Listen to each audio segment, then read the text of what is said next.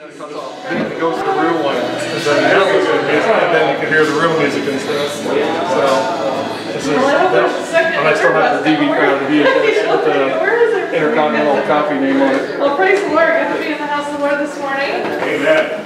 I'm going to take a note for my T-shirt. Take a note for my T-shirt that says "Pray more and pray less." It was a good reminder this morning as I pulled it out of the closet.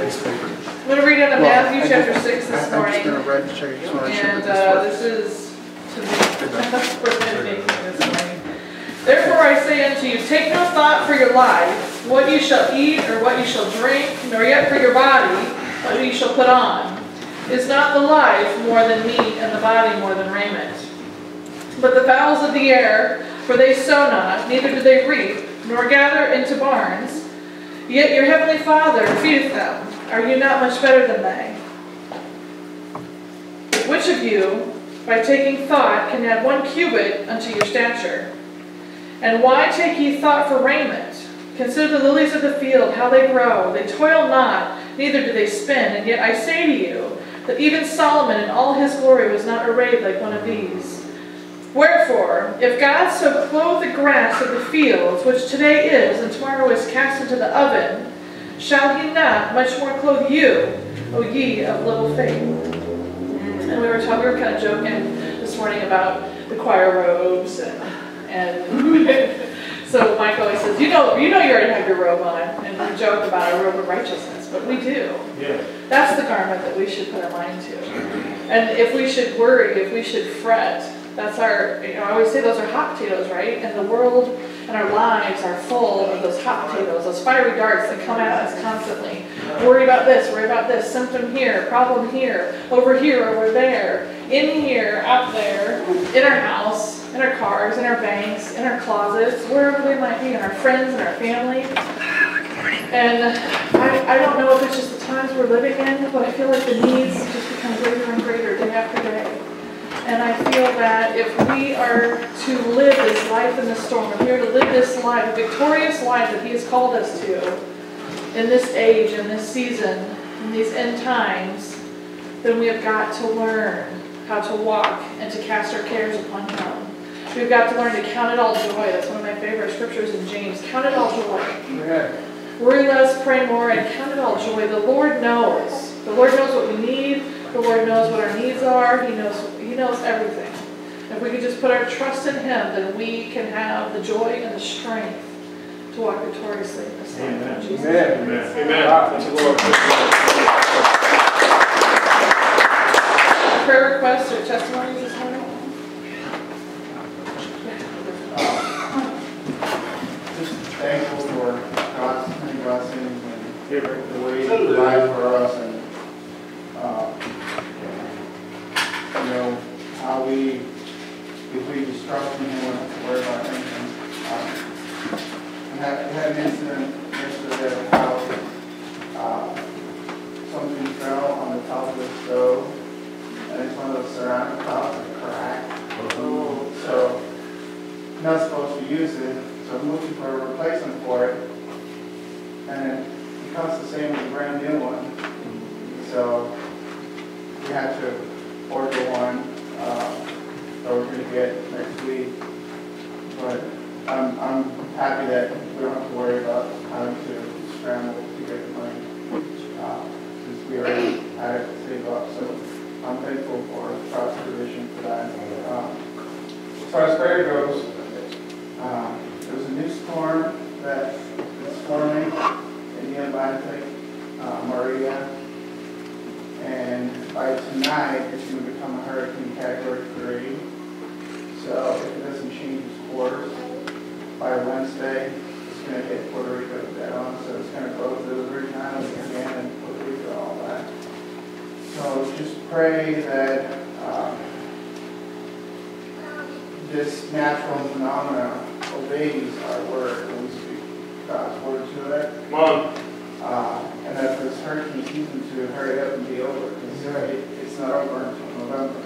We still have a month and a half that we don't know what's going to be happening. But just continue to pray for all the people that have been already affected by Irma and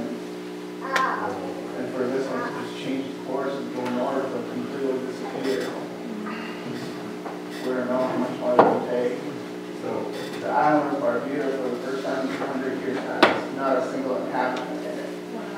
Everybody was impacted, so every person on the island has been evacuated. It's causing a lot of chaos and destruction, so just continue to pray and speak the word and the prayer, and obey. Amen. What was K? I heard one. What was K? Was there a K with my They under? probably form a storm, but then it Just dissipated. Yeah. I'm like already on the M. What happened to K? Yeah. I mean, we say when Yeah. I heard they were saying that it's going to reach Connecticut, and that chaos and everything, that storm was going to just dissolve.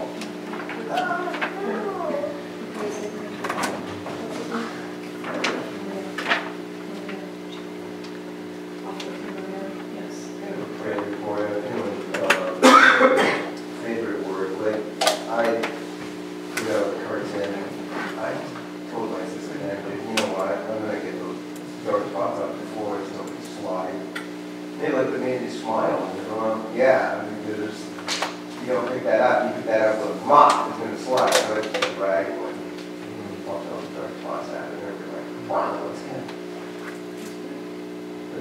People, if they just listen and communicate and try to think about God, it would help. Our world is so self-centered, they're not. They think that everything else is so more powerful, and we just need to grab the internet to establish our comfort zone.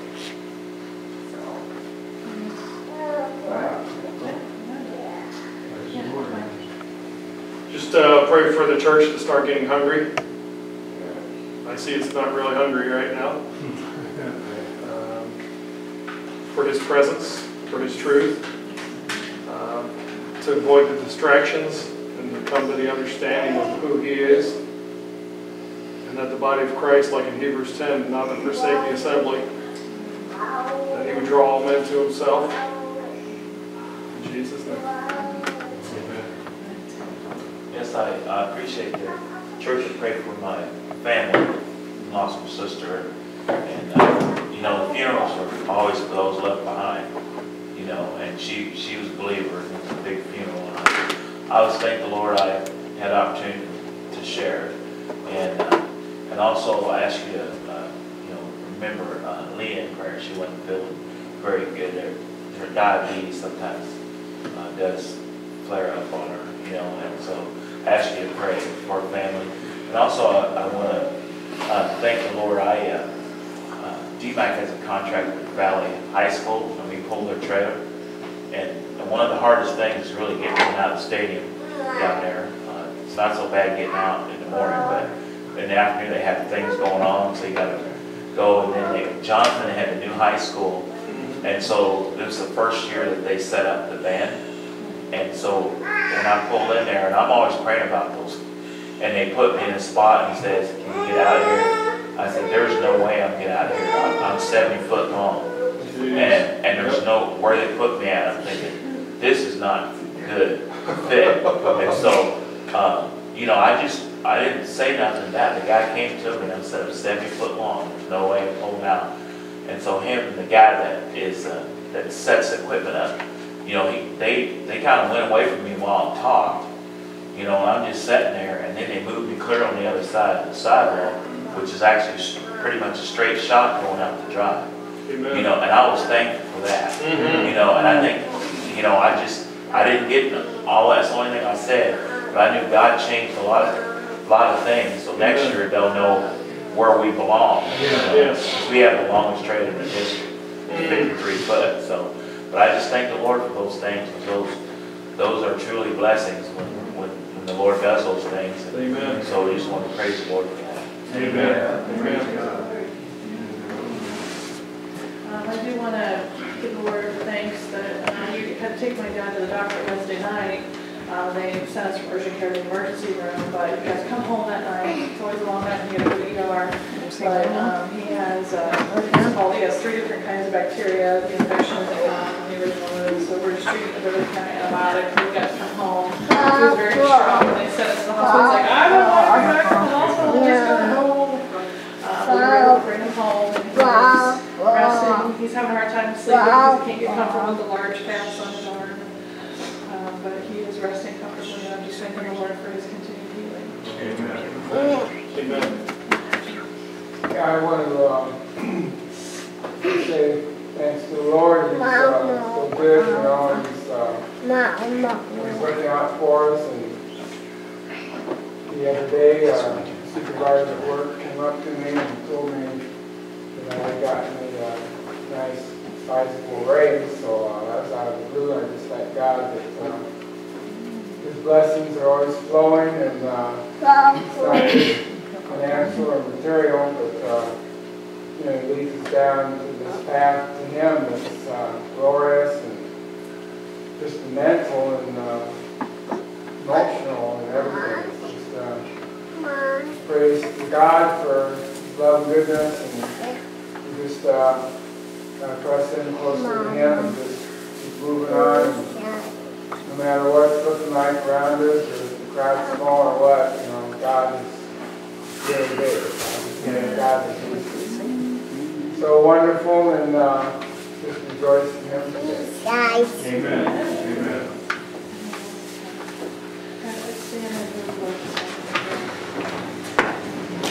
Praise God. Thank you, Jesus. We thank you, Lord.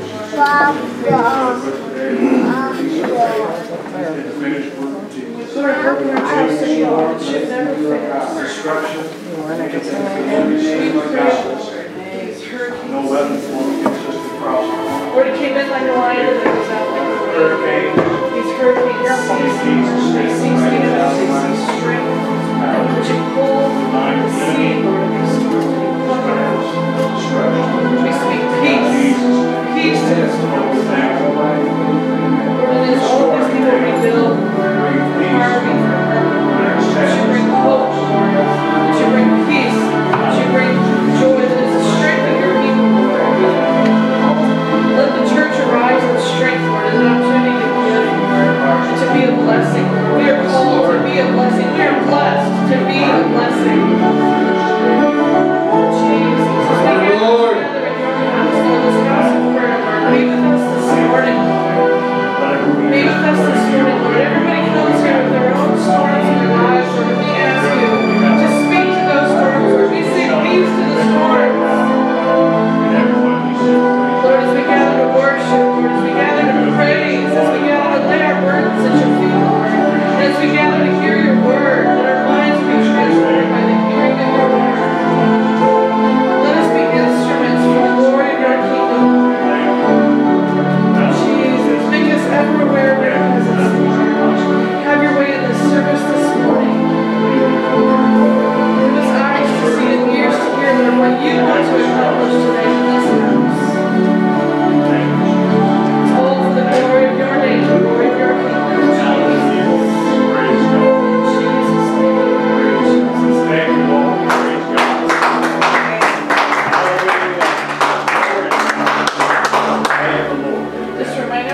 Cell phone, please silence it or turn it off. And Tuesday, September 26th at 6:30 p.m., Tom Stamen will be here.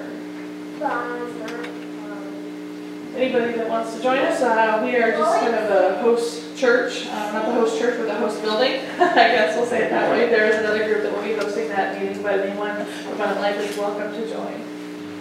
I believe there will be a different set of people to come, so I've asked the worship team to come if they're able to, just to minister, but just to give them a taste of the presence that is here. Yeah.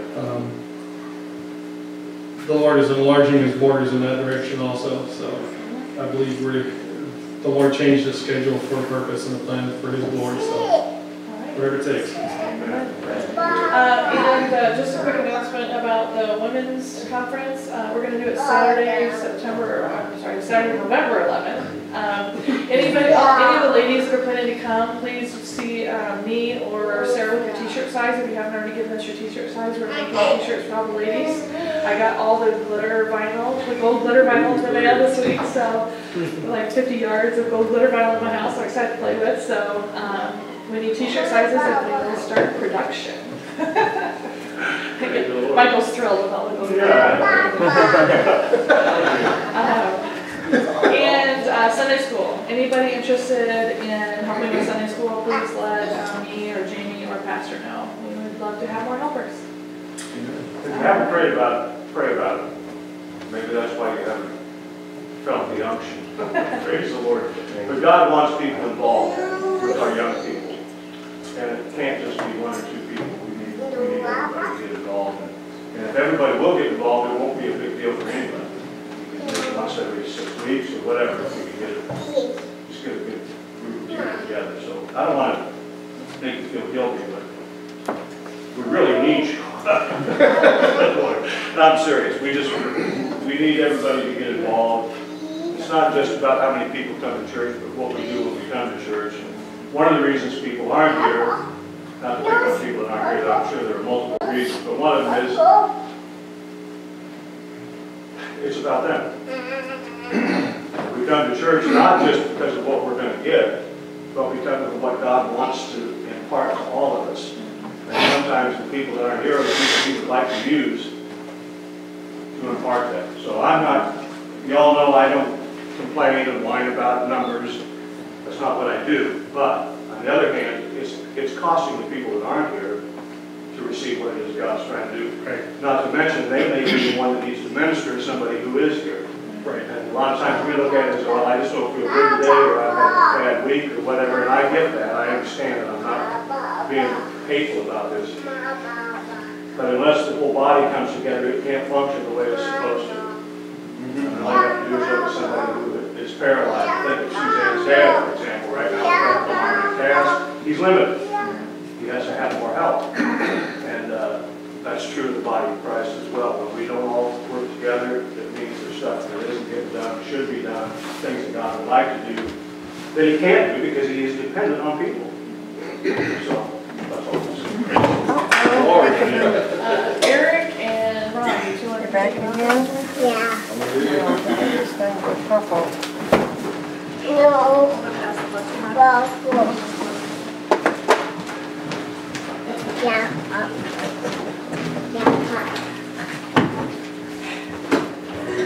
Careful. Yeah. We need to hear from you from the Spirit. We need to hear the anointed word, so we can be strong in this time that we face in this world today. Lord, just put an anointing on each and every one of us. We receive, give us wisdom, understanding, and service, favor. I ask your blessings on the needs that are presented here. In Jesus' name, amen. Amen. Hallelujah. Hallelujah. So the worship team comes forth.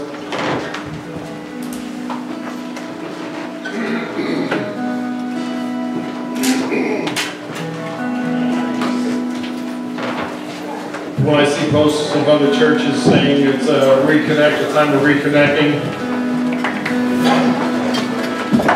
Today, a lot of churches are trying to reach out, bodies of Christ are trying to reach out to regather those that have scattered through the summertime.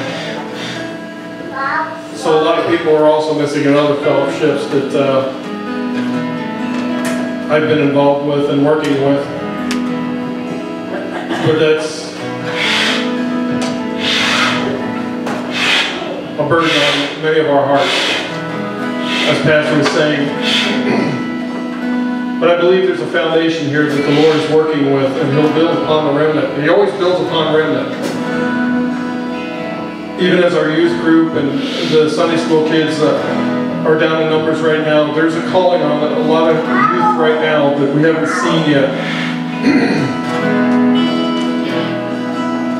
And I pray that the ears of those that aren't here would hear the word of the Lord, would hear His calling. Because I know it breaks people's hearts when they know that there are friends that need to be here.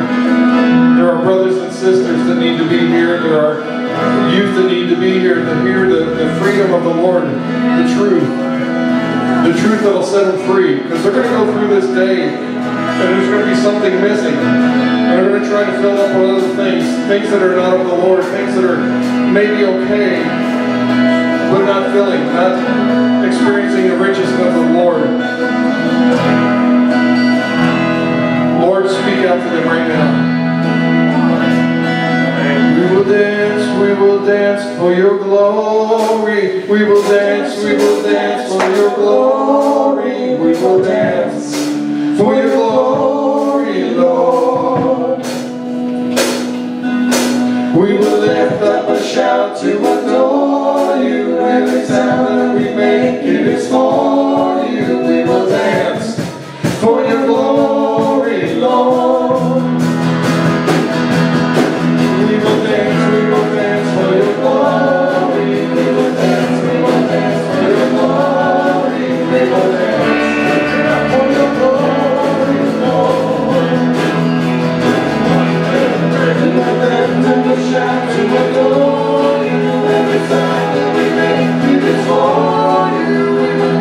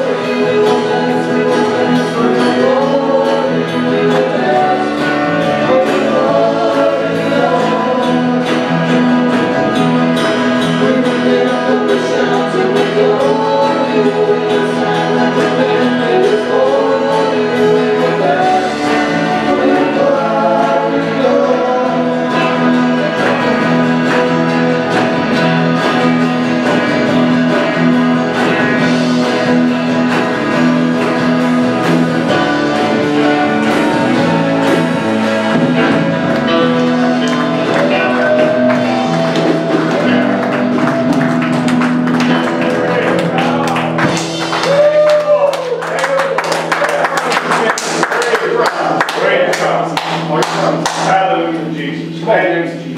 Thank you.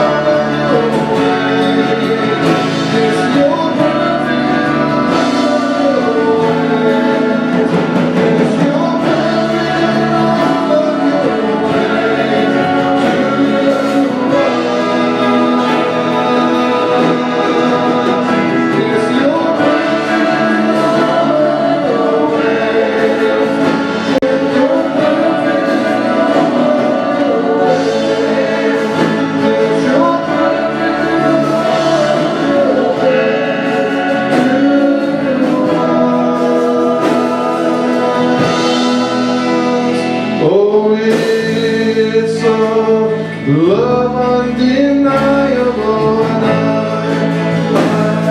can hardly speak. It's so unexplainable, and I can hardly think as you call me, needless to as you call me, needless to as you call me, needless to love. You're a good, good father. It's who you are. It's who you are.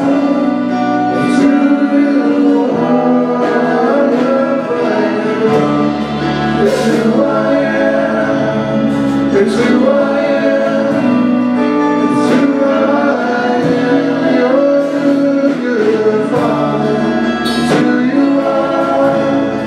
It's who you are. It's who you are. It's who I am. It's who I am.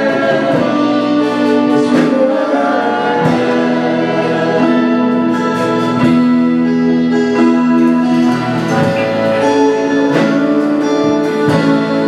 It's who I am. It's who I am. Because of who you are. There is no one like you, oh my Lord. You love me so good. You love me so good. Your sweet, sweet love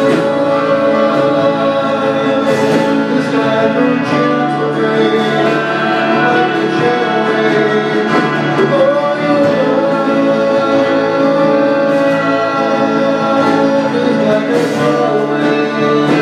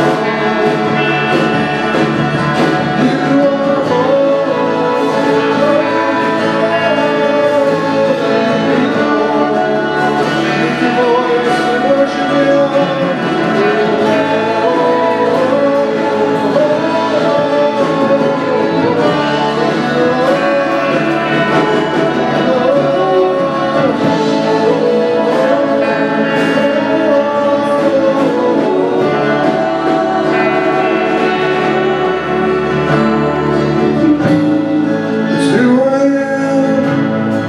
It's who I am. Because of your mercy and your love and your grace that abounds, Lord. I love you, Lord. I love you, Lord. I love you, Lord. Yes, I love you, Lord. Tell me love the church. Yes, I love you, Lord. Yes, I love you, Lord. When I lift my voice, I'm not ashamed.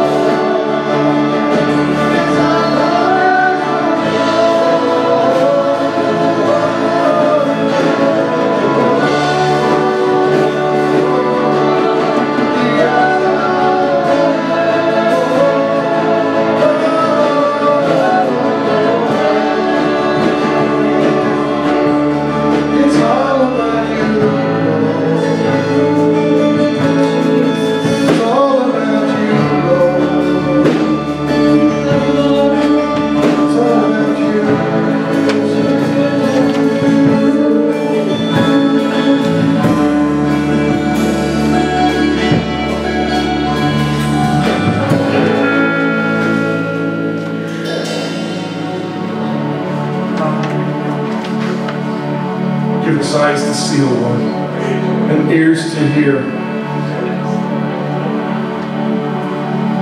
It's all about you, Lord. It's all about you, Lord. It's all about you, Lord.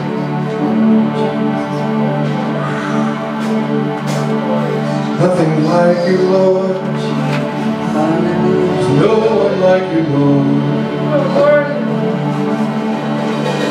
There's no one like you, Lord. There's no one like you,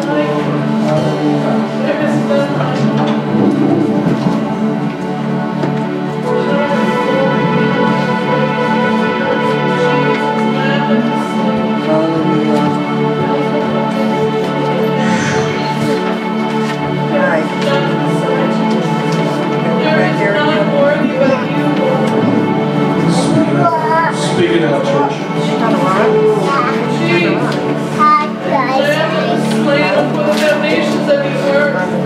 Redeemer of man, you alone are worthy to be praised. You alone are worthy to be praised.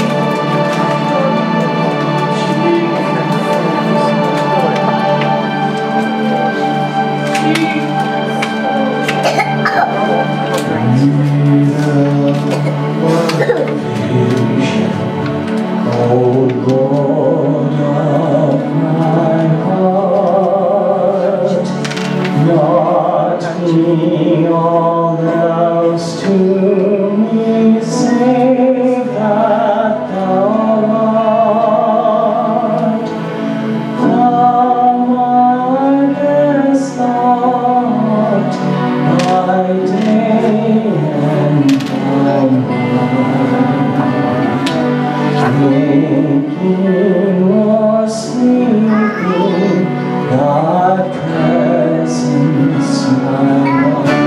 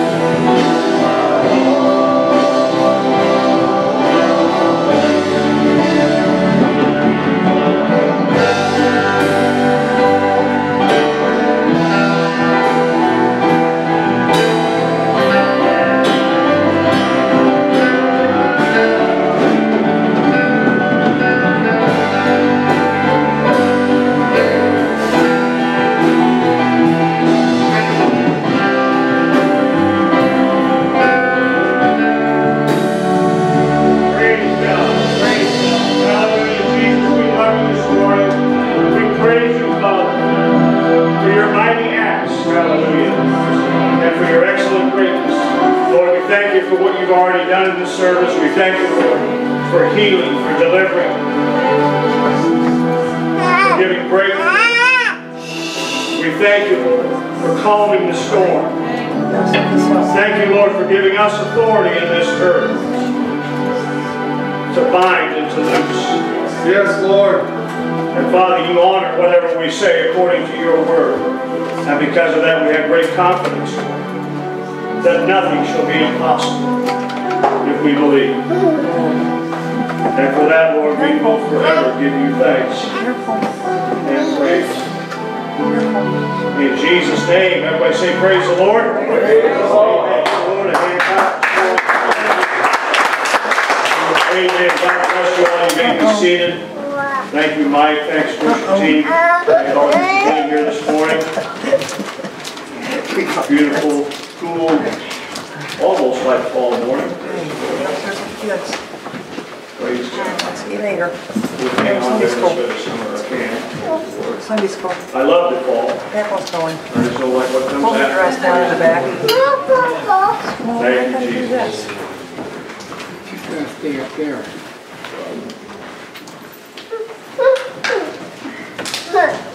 Come on.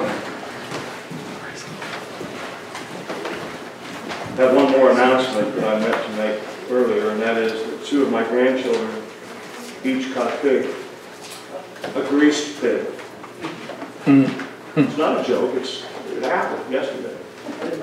They each one caught a greased pig. Any of y'all ever been to a rodeo or a County fair? County fair? Or, each one. 6-year-old and a 5-year-old. 6-year-old got one in a headlock. And a 5-year-old got out and rode it like he was Roy Rogers. The weird part of it is they're both scared of every bug imaginable. They'll jump on a pig and run from a bug. Go figure. Well, I like my bacon. I might fight some insects for it. Praise God. Anyway, that's just a proud grandfather. Hey, it's a highlight, you know. Yeah. 5 and 6. Praise God. Yeah. Graduating from Harvard or somewhere. Pretty good. Amen. All right. Praise the Lord. Appreciate y'all being here this morning. God is good, is He not? Yes. Amen. That looks like it is. It's not. Now I want to talk to you this morning I about need to just go ahead and... not, I don't know, I guess our identity, it's always about our identity, but Yeah, that's all right. really about understanding what is ours through this covenant that we have with the Lord. This covenant, even if God were not faithful, of course He is, but even if He weren't, He would be bound by this covenant because it's a blood covenant. Praise the Lord. So, I don't know, did I turn it on or did I just turn it on? Now it's on. So we need to know what we have and who we are. And a lot of times I think it happens because we read the Bible as a kind of a textbook instead of a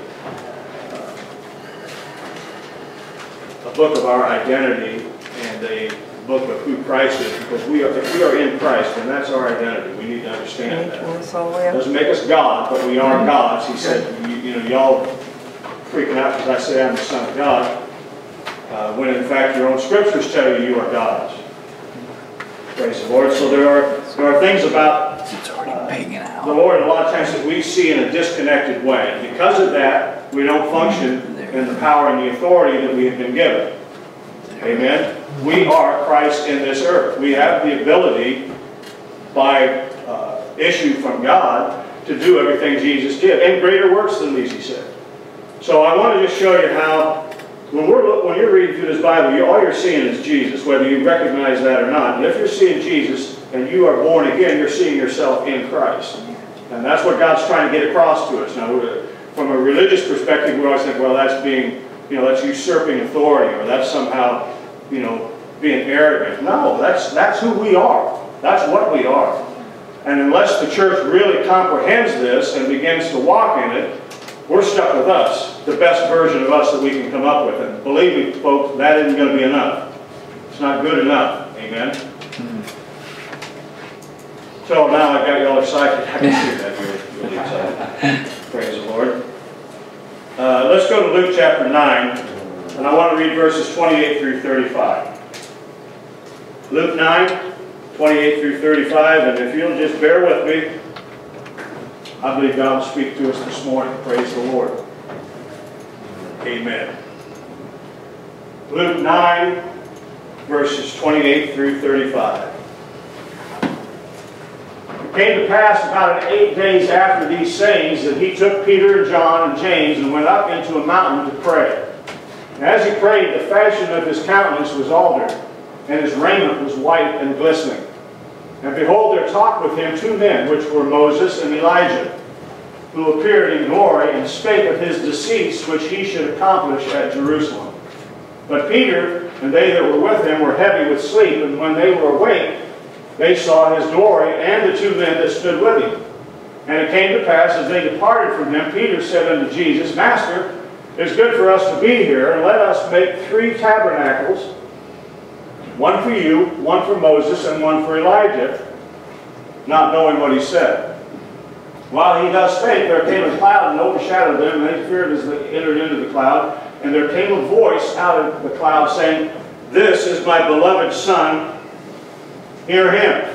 So God, something's happening up here on the Mount of Transfiguration, and what it is, Jesus went about preaching the kingdom of God, or this new coming kingdom, this new covenant that God was going to instill or install in the earth, in his people. Praise the Lord. As is usually the case, these disciples, which were all Jews, by the way, are seeing this in the Old Covenant framework. So Peter sees Moses and Elijah as equals with Jesus. Jesus is another prophet. And he is a prophet, but he's more than a prophet. But that's how they're seeing him, and that's why Peter says, let's make a little tabernacle, or let's make a little shelter for each one of you. Amen? You're all the same. One for Jesus, one for Moses, one for Elijah. And in a lot of their minds, I'm sure they thought Elijah and Moses might even be greater because they were historic. Right? But the minute Peter says that, God speaks and says, shut up and listen to my son. He doesn't say anything about Elijah. Doesn't say anything about Moses. He just says, hear my son. He's making a distinct designation here as to who has authority, who you should be hearing from, who you should be listening to, right? All right, Hebrews chapter 8, and we'll read verses 5 through 18. Hebrews 8 and verses 5 through 13.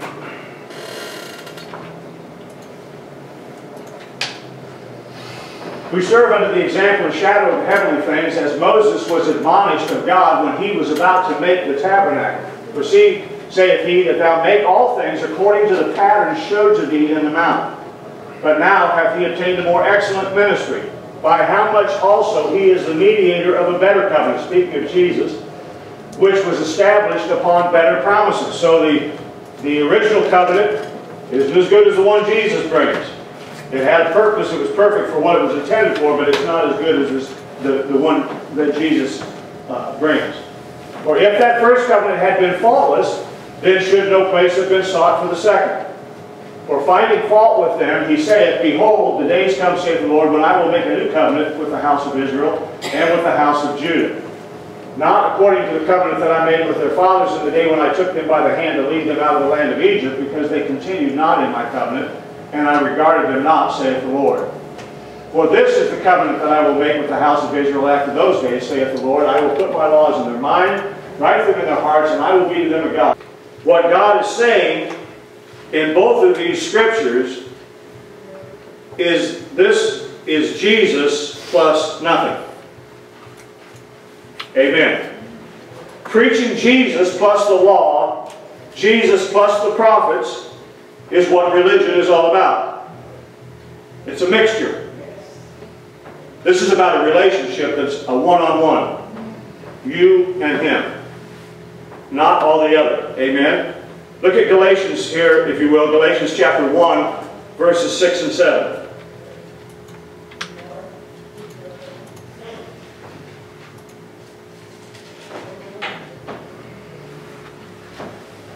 I marvel that you are so soon removed from him that called you into the grace of Christ unto another gospel, which is not another gospel, but there be some that trouble you and would pervert the gospel of Christ. So Paul called this law, prophets, and Jesus, this mixture of two different gospels, he called it a perversion of the gospel. A mixture of two covenants is what he was referring to. Luke chapter 9, now if we go back to Luke 9, verses 52 through 56. Praise the Lord. I think they just prayed somebody through down there. Or they just threw them. Will believe possibly. Hallelujah. And he sent messengers before his face, and they went and entered into a village of the Samaritans to make ready for him.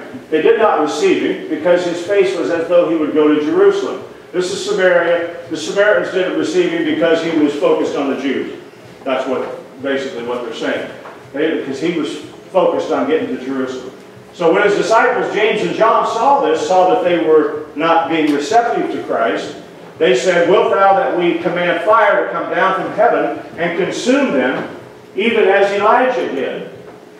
But Jesus turned and rebuked them and said, "You don't know what manner of spirit you are of. For the Son of Man has not come to destroy men's lives, but to save them." And they went to another village. Excuse me. They had just come down from the Mount of Transfiguration that we read about just moments ago. And they should have known, based on that. Listen, no, they didn't have the New Covenant. They didn't have the New Testament. But they had all of the Old Covenant that pointed to this. And they also had Jesus' teaching of fulfilling all of the Old Testament Scriptures. That he was the fulfillment of that. So they should have understood it, but they didn't. They should have known that God was moving them away from the Old Covenant and the judgment of wrath. Why? Because everything Jesus was doing was preaching this new kingdom, the kingdom of God. Yes. Amen? So the purpose of the law was so that every mouth would be stopped and everybody would be guilty before God. That was the reason for the law. The reason for the law wasn't to bring you to righteousness. The reason of the law was to show you your unrighteousness. Get you to the place where you'd say, "This ain't working, I need a Savior. I need somebody that is perfect because I can't get there." Look at Romans chapter 3, verses 19 and 20, and that's what Paul was speaking of here in Romans, that the reason, he's giving us the reason for the law to these Jewish believers, these converts. We know that what things soever the law says, it says to them that are under the law. And by the way, nobody in here has ever really been under the law. Unless you're Jewish and can show me some lineage, you were never meant to be under the law in the first place. The law was given by Moses to Israel. And grace and truth came by Jesus Christ for everybody, not just to the Jew. Paul said to the Jew first, and to all them that believe. So the Jews had the advantage only of having the Old Covenant and being able to transition to the New Covenant, although they did a poor job of it. But I'm not going to say too much about it because we've done a pretty poor job ourselves and never having been under the Old Covenant. It says for them who are under the law that every mouth may be stopped and all the world may become guilty before God. Therefore, by the deeds of the law, there shall no flesh be justified in his sight, for by the law is the knowledge of sin. That one section of Scripture right there ought to discourage everybody from trying to be self-righteous or trying to presume that they can be good enough to be accepted by God without God. Just by being better, you know, by being nicer, whatever. See, it took Israel nearly 40 years for them to shut up and realize they couldn't do their own thing, that they couldn't get this thing in their human strength. They said, "Oh yeah, whatever you say, Lord, we can do it." Well, it took them almost 40 years to realize that was a very stupid remark. It was an thought through response to what God was saying. Amen? They couldn't do it in their own human strength. They never really got to the point. They knew they needed a Savior. But it was a rock. It was a cloud. It was a ray of light. It was always something that never quite got them to the fullness of what God wanted. Jesus was all of those things. And Jesus was what they really needed. But they kept focusing on the symbol, on the type, rather than the reality. And I'm telling you, church, we still do it. And I'll show you as we move along here, but we still get caught up in this because we're not seeing Christ as our Savior and us in Him. Everything is always still out in the future. Even though some things may be closer than others, they're always still out here. My healing out here. My financial is out there. So it's not. And so we already have it. And that's what we have to come to, that realization before we can really declare things and expect them to manifest. Praise the Lord. You know, just like with Joshua, when they were getting ready to cross over into Jericho, into the promised land, what did he say? He said, everybody just shut up. Right? The reason for the law was to shut everybody up. Amen? To make them dependent on God. Yeah. So what does Joshua say to these people that he tells them to don't say a word? Shut up. Wait until you hear the blast of the ram's horn. What is a ram horn? It's the result of killing a male sheep. You don't get a ram's horn without killing the sheep. Amen? Are you with me? He's saying, we need a Savior. We need a sacrifice. We need something, amen, other than our own strength to go in there and take that city. Okay. And God said He's gone before us, but we got to trust Him, not in our own ability. Right. So everybody just shut up till you hear the blast of the ram. Yes. Everybody shut up till your Savior shows up. Yes. Don't try to do it in your own strength. We'll wait on the Lord and He'll bring it down. Amen? So that's what happens. For those who have crossed Jordan, our inheritance waits for us to take it by faith. If you're born again, you crossed over Jordan. Have you not? Praise the Lord. So we're waiting, amen, we're waiting to take the city. We're waiting to take our prosperity. We're waiting to take our healing. We're waiting to take our deliverance. We're waiting to take our breakthroughs. Hallelujah. And there's only one way to do it. Yes. Hallelujah. By the Lamb of God and the word of our testimony, the blood of God, the blood of the Lamb. Amen. By a sacrifice. We ought to just be quiet until we can say what God says. And have what God has promised is ours. Amen. The disciples should have known that Jesus was preaching a new kingdom, a new covenant. But the disciples, like us a lot of times, they fell back to their default system of law. They resorted to an old covenant precedence, which is, let's call down fire from Elijah.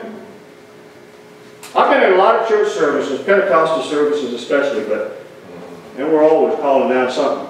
Now, I'm not being critical. I'm not trying to be sarcastic or a jerk here, but I'm just saying we're mixing covenants all the time. Yes. And don't even realize it. Things weren't going the way they wanted them to go. So they want to call down fire. They want these people consumed. Wow.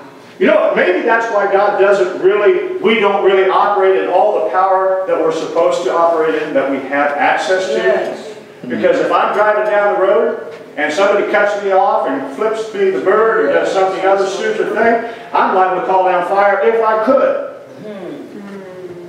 Praise the Lord. I'm the only one that's so debased. Praise the Lord. Tim, I bet you've seen a few of them out there. Hallelujah.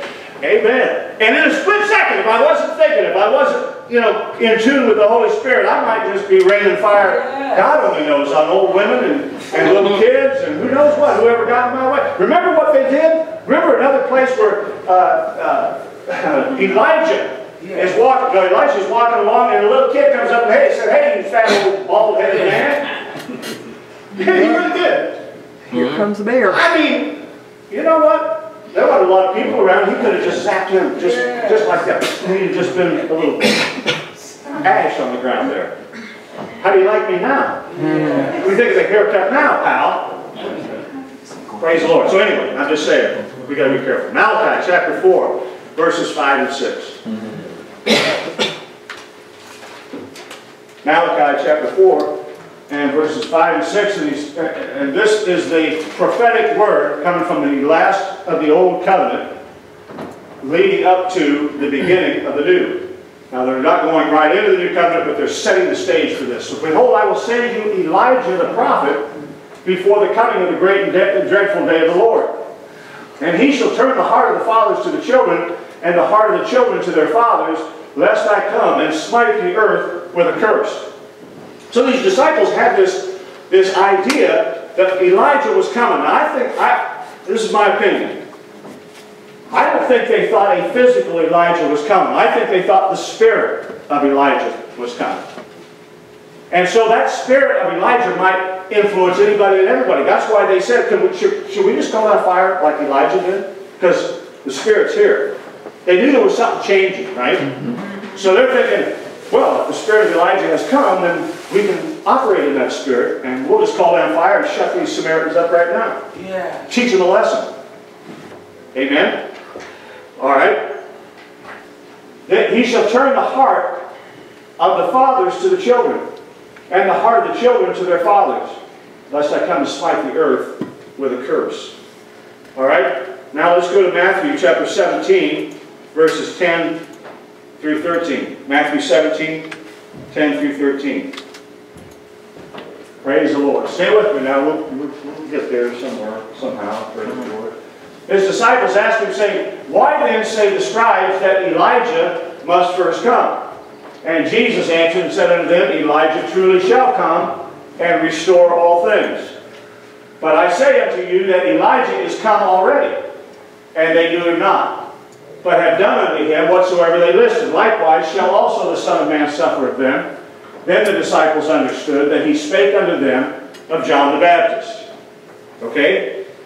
John the Baptist is the fulfillment of the Old Testament prophecies referring to the coming of Elijah. You probably all knew that, but just in case somebody didn't, now you do.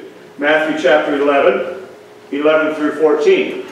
Matthew 11, verses 11 through 14.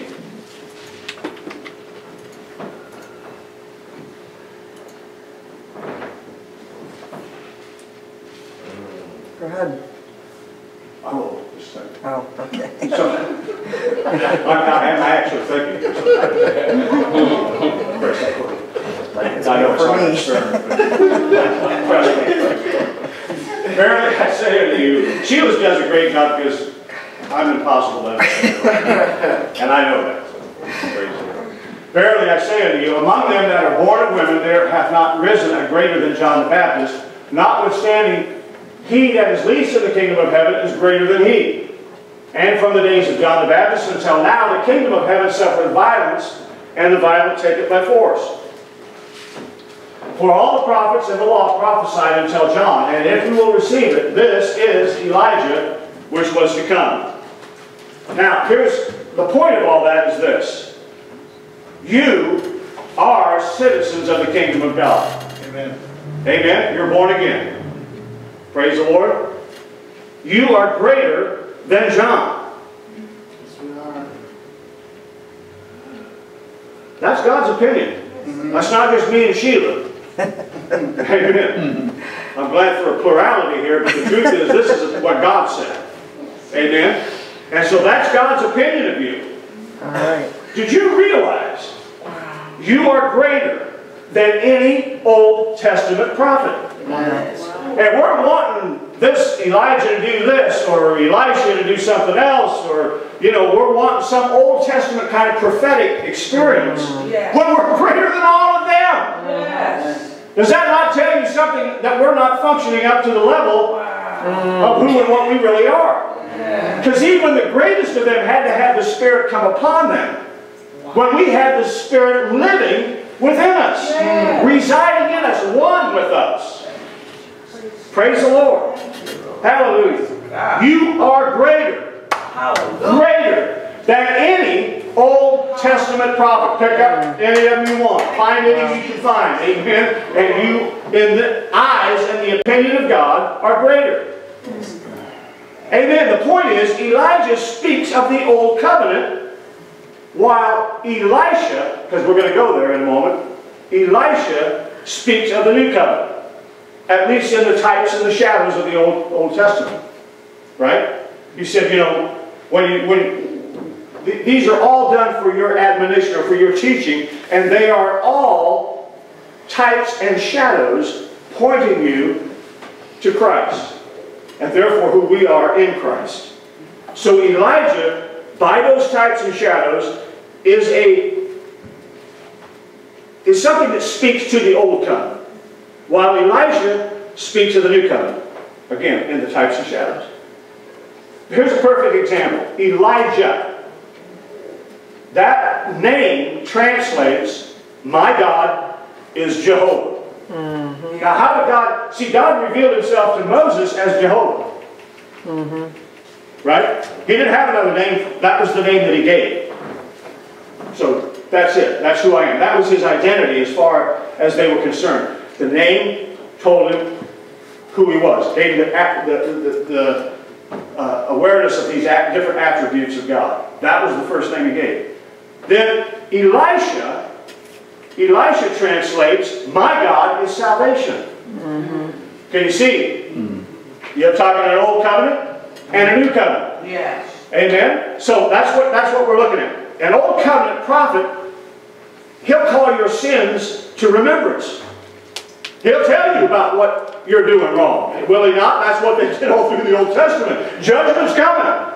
Yeah. Get out of the way, because you've been screwing up and God's going to pay it. Yeah. You're going to be punished. You're going to have to suffer the consequences of God's wrath because of your disobedience, because of your rebellion, because of your rejection of the covenant. Right? Amen? All right. A new covenant. Praise the Lord. Yes, amen. He'll speak to your righteousness.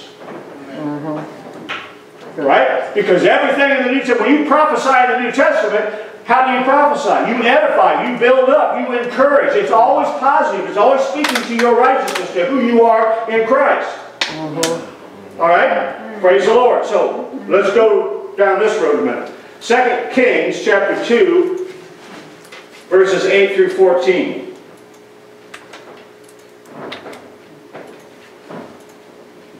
2 Kings 2, 8 through 14. Elijah took his mantle. We all know all about the mantle, right? He took his mantle, he wrapped it together, smote the waters, he rolled it up basically, and pow, hit the water split back. So that they too went over on dry ground. Who? Him and Elisha. Came to pass when they were gone over, that Elijah said unto Elisha, ask what I shall do for thee before I am taken away from you. And Elisha said, I pray thee, let a double portion of your spirit be upon me. Praise the Lord. And he said, thou hast asked a hard thing. Nevertheless, if thou see me when I'm taken from thee, it shall be so unto thee, but if not, it shall not be so. Get this in your mind. Think about this, because he's not just talking to some old prophet in the Old Covenant here. He's talking about Jesus, and therefore he's talking about us. And he's talking to us. Came to pass as they went on and talked, that behold, there appeared a chariot of fire, and horses of fire, and parted them both asunder, and Elijah went up by a whirlwind into heaven. And Elijah saw it and cried, my father, the chariot of Israel and the horsemen thereof. And he said, and he saw him no more. And he took hold of his own clothes and rent them in two pieces. He took up also the mantle of Elijah that fell from him, and went back and stood by the bank of Jordan. He took the mantle of Elijah that fell from him, smote the waters, and said, where is the Lord God of Elijah? And when he also had smitten the waters, they parted thither and thither, and Elisha went over. Praise the Lord. All right, now let's go to Matthew chapter 3 and verse 13.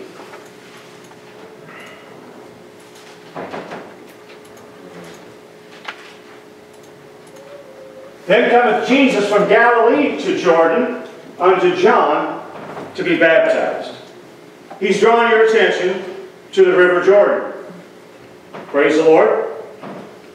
There's a whole lot more going on here than what we normally see.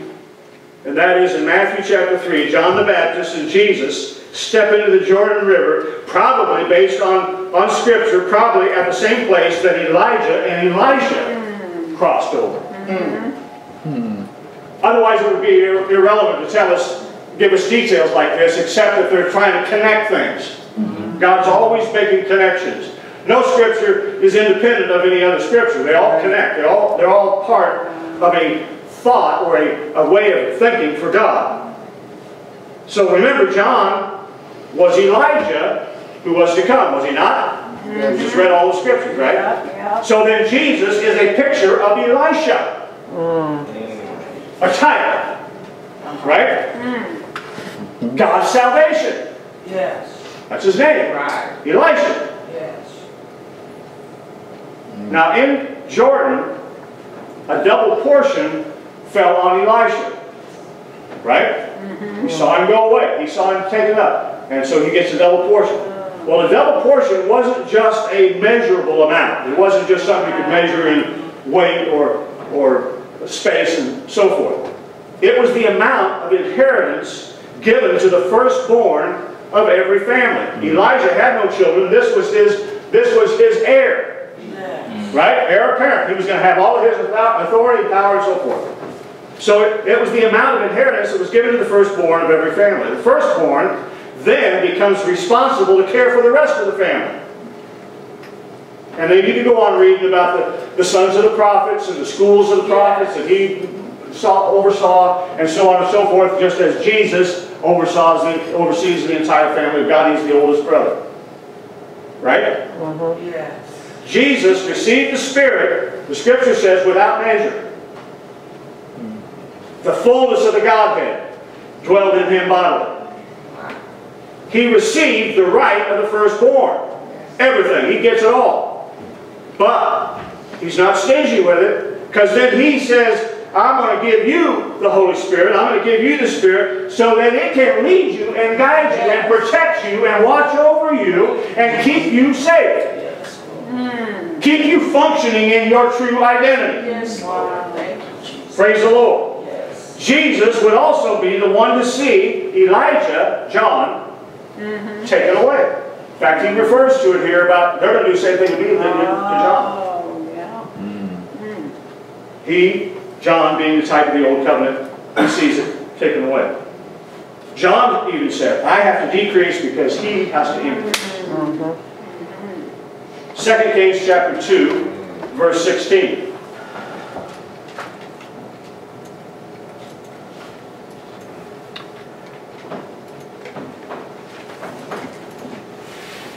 They said unto him, Behold now, there be with thy servants 50 strong men. Let them go, we pray thee, and seek thy master, lest peradventure the Spirit of the Lord have taken him up and cast him upon some mountain or into some valley. And he said, You shall not send. This is after Elisha has received the double portion, the mantle. He comes back. These prophets from the school of prophets, they're in Jericho. If you go back just a few verses, you can read it for yourself. They are in Jericho. They're off a distance, a far distance from the river. They could see, but they couldn't really experience what John was, or what Elijah was experiencing, or Elisha. So they didn't see what happens perfectly. They're off in a long distance, and so they're saying, well, maybe, you know, we can see he's not down there now. Maybe he's in a mountain cave somewhere. Maybe he's down in the river valley. Maybe God just put him over there or put him up here or something. They're not really believing in this ascension, in this passing on of the anointing and so on and so forth. They viewed this from afar off. 50. What is 50? It's the number of Pentecost. And a lot of people, all you got to do is pick up Facebook, Pentecostals, we've even talked to some and got messages from some. in Texas in the heart of all of these horrible hurricanes and so on and so forth that happened. And they're still looking for Elijah to be restored. Every disaster is perceived as a judgment of God on something. Yeah. Or someone. It's not just Pentecostals, I'm just saying. Okay? But if you want to see an act of God, look at Jesus in a storm. He calms the storm. Yep. He rebukes the wind and the waves. If you want to see an act of God, look at him. Peace, be still. That is an act of God. Hallelujah. I rebuke this hurricane, whatever your name is, in Jesus' name. Yep. I command you to cease and desist. Amen. Be still. All right. Shut up. And know that He is God. That's right. Yes. Praise the Lord. These are not the days of Moses or Elijah. These are the days of Jesus Christ. We need to get our covenants together. And by that I mean knowing what they are, distinct from one another, because otherwise we keep drifting back and forth playing these games, spiritually speaking, that are doing us absolutely nothing but harm. We think we're being very spiritual when in fact we're screwing everything up. You're speaking double-minded. You're speaking mixture. Today is the day of salvation. Elisha. Right? God of salvation. Today is the day of Elisha. If you want to grab an Old Testament prophet, grab him because he is a type of Christ. He is a shadow. 1 John chapter 3 verse 2. 1 John chapter 3 verse 2. In fact, while that's coming up, I can tell you, if you back up a little bit there in these scriptures, you'll hear there is a stew or soup or something. And it's poisonous. People would die if they ate it. What did they do? I'm talking about Elisha and the prophets, school of the prophets. They said there's death in the pot. He said, well, get some meal, get some corn, and dump it in there. Dump it in there and it's fine. What did Jesus say? See, it's talking about him. He said, we got to get the mixture out of there. We got to get the right thing in there. Yeah. Jesus said, unless a corn of wheat, speaking of himself, he said, unless a corn of wheat fall to the ground and die, it cannot bring forth life. They just threw Jesus in the pot, and the stew was healed. It was edible. That's the type. That's what we're talking about here. That's where Elisha was. Okay, so beloved, now are we the sons of God, and it does not yet appear what we shall be. But we know that when He shall appear, we shall be like Him, for we will see Him as He is. I hope we are. I hope we see Him as He is. Because if we don't see Him as He is, we can't be as we are. Yes. We'll be something other than that. And that's part of the problem with the church is we have not seen Jesus totally Jesus. Therefore, we can't see ourselves totally in Christ. Because we're still mixing old covenant stuff with new covenant stuff. Yes. We've got a mixture going on, and because of that, we cannot move into the total realm of everything that God wants for us and has died to give us. Praise the Lord. The mantle was passed from Elijah to Elisha, and then from John the Baptist to Jesus. Praise the Lord. If you can believe, I'm telling you, the mantle was passed from Elijah to Elisha. John the Baptist is Elisha come to make straight the way of this new covenant. Jesus is Elisha in that context. Alright? John 16 verse 7. So it goes from Elijah to Elisha, from John to Jesus. Beloved, now are we the sons of God. Nevertheless, I tell you the truth, it is expedient for you that I go away. This is Jesus talking, because if I don't go away, the Comforter can't come to you. If I depart, I'll send him to you. John chapter 14 and verse 12. What was that mantle? It was the anointing. It was the anointing that was on Elijah. Passed to Elijah with a double portion, multiplied. Verily, verily, I say unto you, he that believeth on me, the works that I do shall he do also, and greater works than these shall he do, because I go to my Father. I'm going away, and I'm leaving you a mantle, and the mantle is a double portion, and you can do greater works than I've done, if you can believe, if you see me go. Yes. Now, we're not talking about this. Yes. We're talking about this. Because we weren't there. But we are there in type in terms of the disciples who saw him go up into heaven. Now we believe. Blessed are those who have not seen and yet believe. Praise God. When the cloud received Jesus out of their sight, just like Elijah, the mantle fell on the disciples. And we are called and empowered to continue the work of Christ. I'm not looking for a mantle. I got mine. I have not just an anointing, I have the anointed. Wow. Yeah. Praise God. Acts chapter 1 and 1 just says, oh, Theophilus, he's talking to this guy and he says, this is the story or the beginning of all that Jesus began to say and do. So he didn't do it all. He began and then left the anointing for us to finish. Somebody ought to say, praise the Lord. Right. That's why we are here. Praise the Lord. Hallelujah. Amen. He wouldn't tell us to do something if he didn't empower us to do it. All right. Yep. Yeah. The kingdom that Jesus began. Amen. That's the works we're supposed to continue in. Healing, deliverance, casting out demons. Amen. If you see me when I'm taken, that's way more than just physical view of Jesus passing into the clouds. Yes.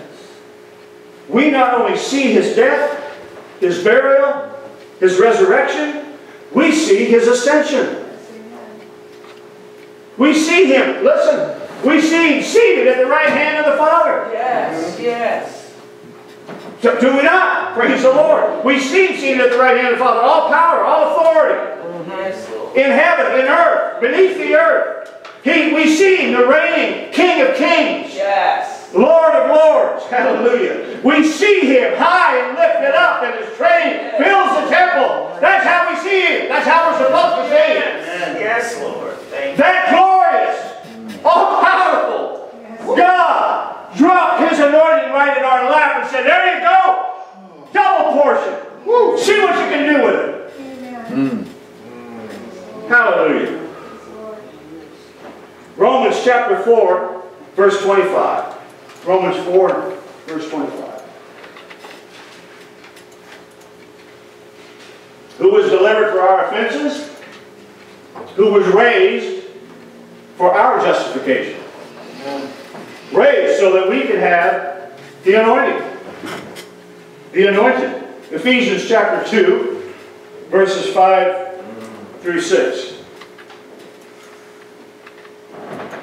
See, the violent don't have to take this by force anymore. The kingdom of heaven suffers violence, and the violent take it by force. That's what they said about John. John the Baptist coming. We don't have to take it by force. We just receive it. It's a gift. The anointing. The double portion.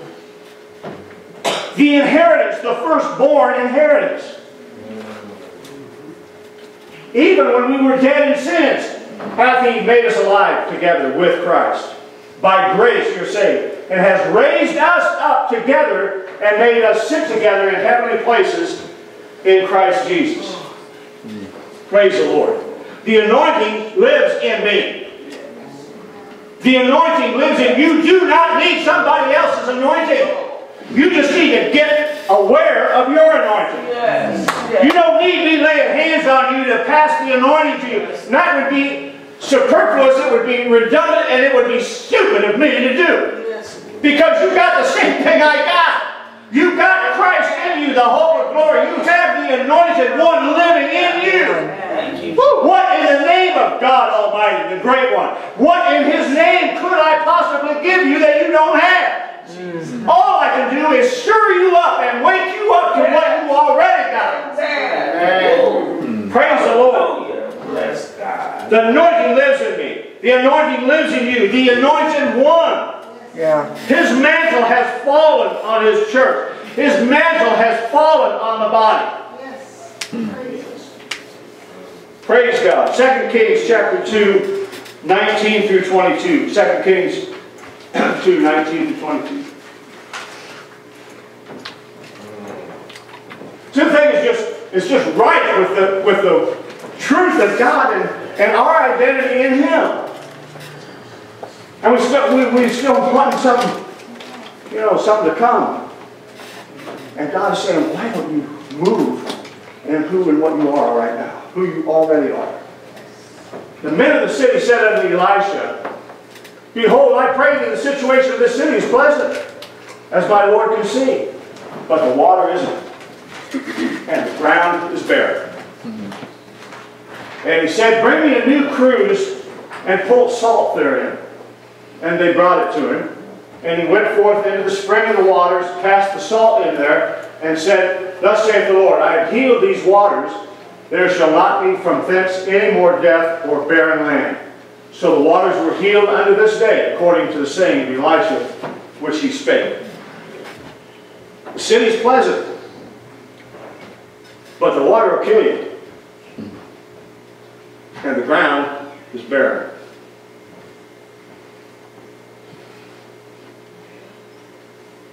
That is the condition of about half the churches in America. Nice looking building, but the message will kill you. And there's nothing being birthed.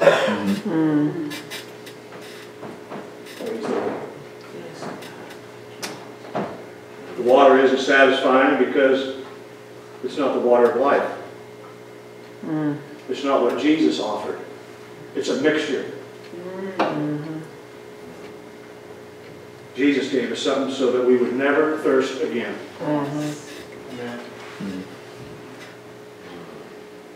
How did he do it?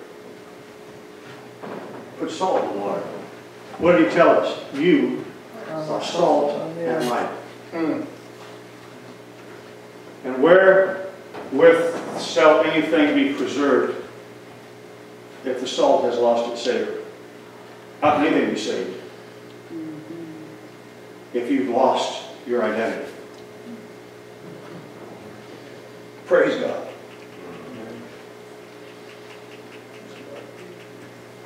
Put the message of grace in the water and begin the process of healing the waters. Water speaker, people, multitudes. And then Elisha reverses the barrenness.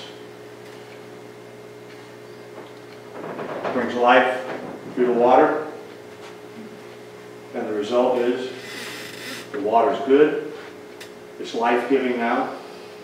And barrenness is removed. What did Elijah say? There'll be streams in the desert. There'll be water in dry places.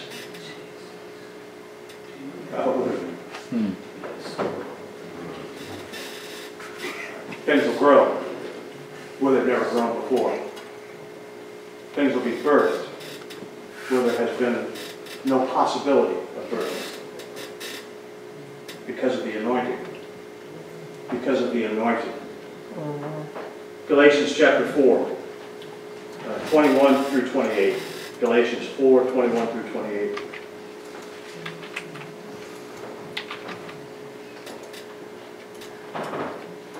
Tell me, ye that desire to be under the law, do you not hear the law? For it's written that Abraham had two sons, one by a bondmaid and the other by a free woman. But he who was of the bondwoman was born after the flesh, but he of the free woman was by promise. Which things are an allegory, for these are the two covenants. The one from the Mount Sinai, that gendereth to bondage, which is Agar. But this Agar is Mount Sinai in Arabia, and answereth to Jerusalem, which now is, and is in bondage with her children. But Jerusalem, which is above, is free, which is the mother of us all. For it is written, Rejoice, thou barren that bearest not, break forth and cry, thou that travailest not. For the desolate hath many more children than she which hath a husband. Now we, brethren, as Isaac was, are the children of promise. All right, Isaiah 54, verse 1. Talking about barrenness still. Sing, O barren, thou that didst not bear. Break forth into singing and cry aloud, thou that didst not travail with child. For more are the children of the desolate than the children of the married wife, saith the Lord. Because of the anointing, amen, there's no limit to what can be birthed, amen, by a person or by a people who know who they are in Christ. That's right. Hallelujah.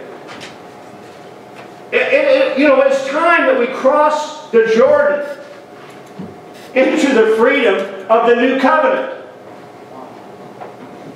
The mantle has been passed. The anointed has come to us. We are the anointed. 2 Kings chapter 6, 1 through 7.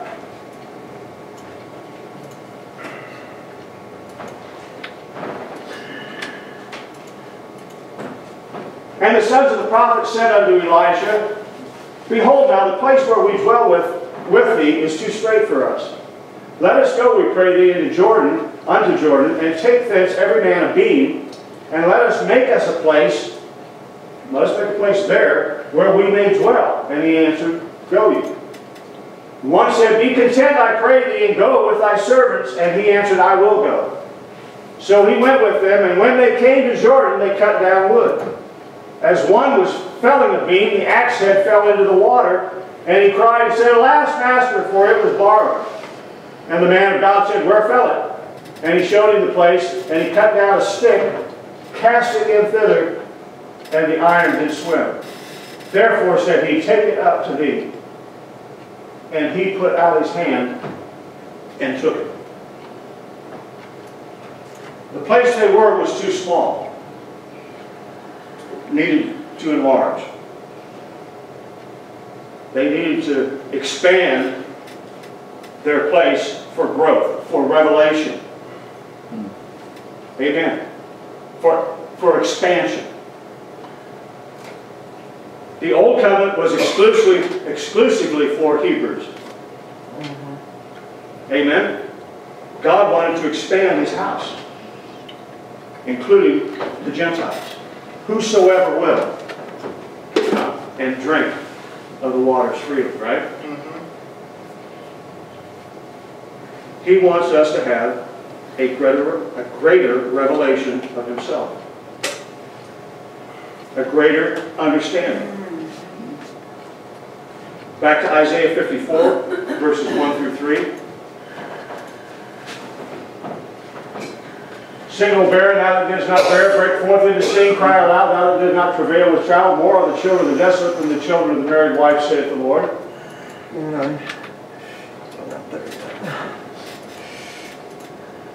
Enlarge the place of your tent, let them stretch forth the curtains of your habitation. Spare not, lengthen your cords, strengthen your stakes.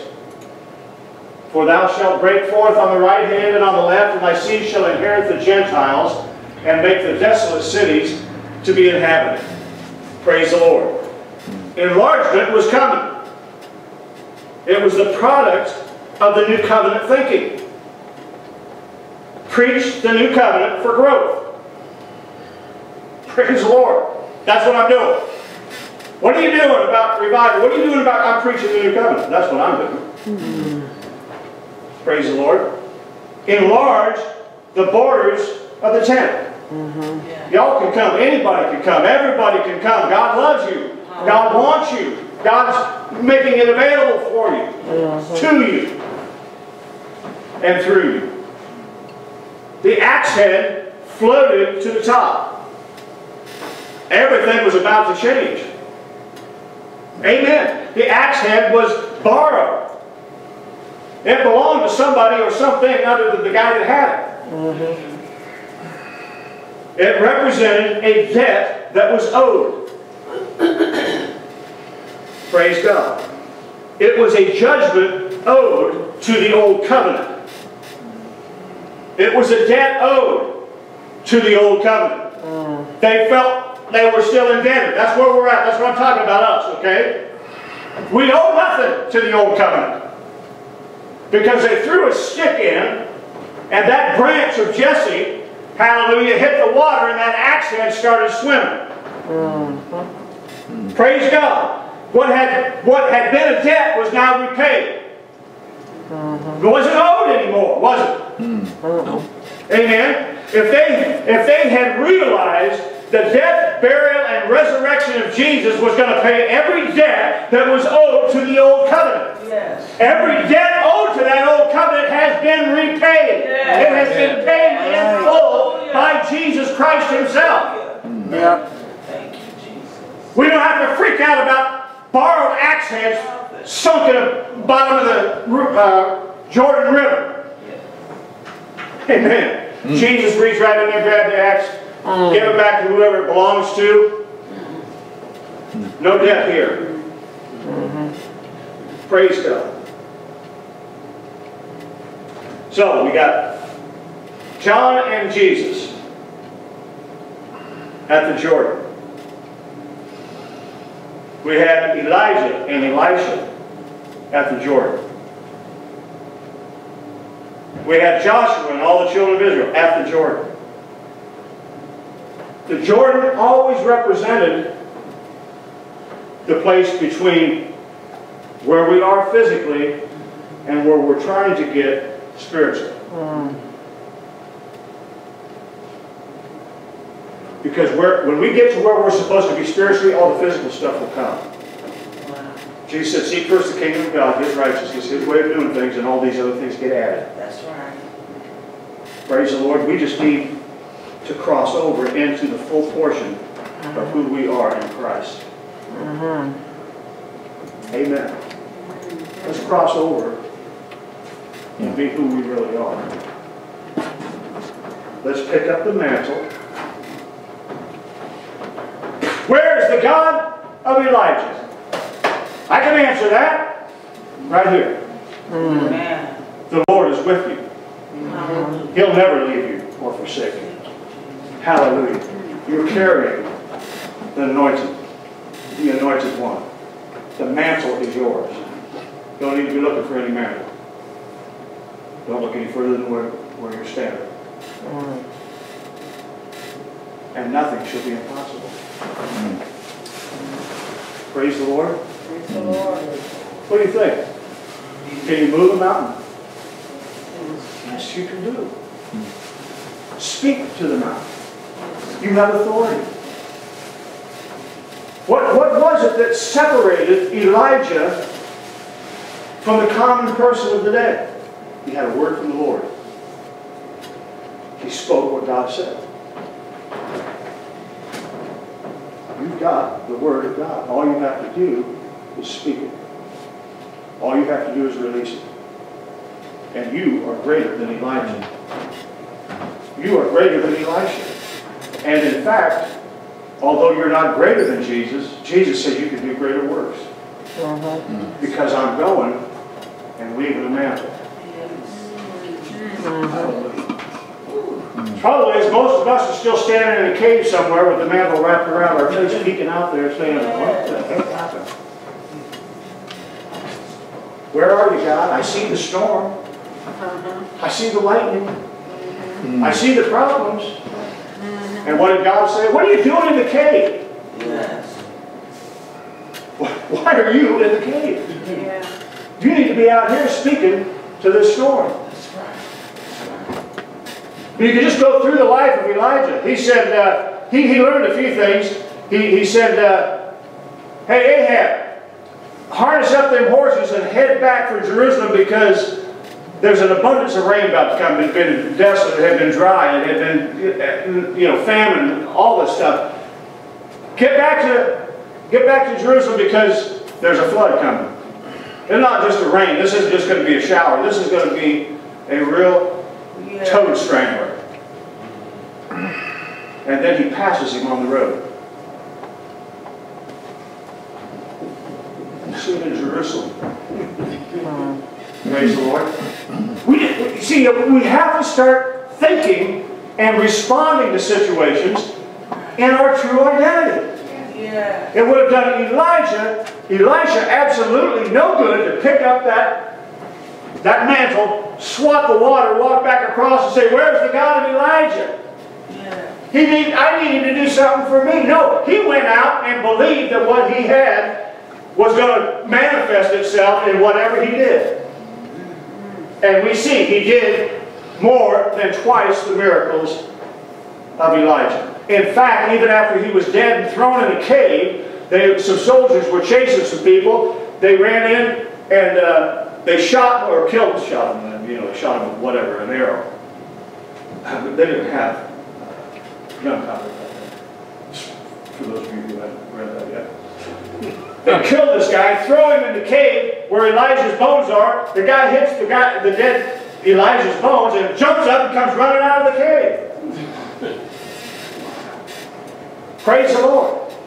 You know, we ought to have a sign on us that says we're not allowed in cemeteries until after everything's covered up. Praise the Lord. Sounds crazy, but we ought to believe that we have that kind of influence. Praise the Lord. And you can think what you want to think, but until we do, it's business as usual. Yeah. It's a crapshoot every morning when you get up. What's going to happen today? What's God going to do? Is God going to be there or is not God going to be there?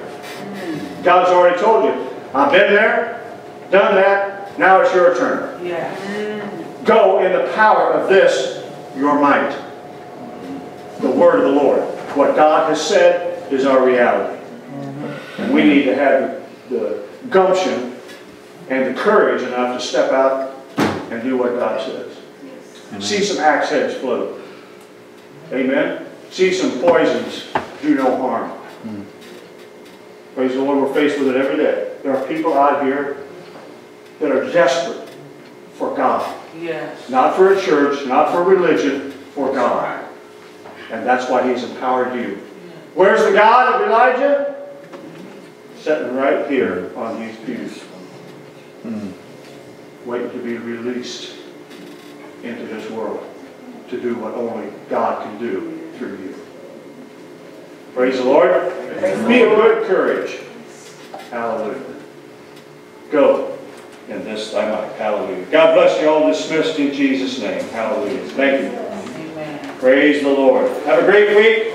And be praying about coming out in Sunday school. Once every couple months. Be good for everybody. Praise the Lord. Appreciate you. You're dismissed in Jesus' name.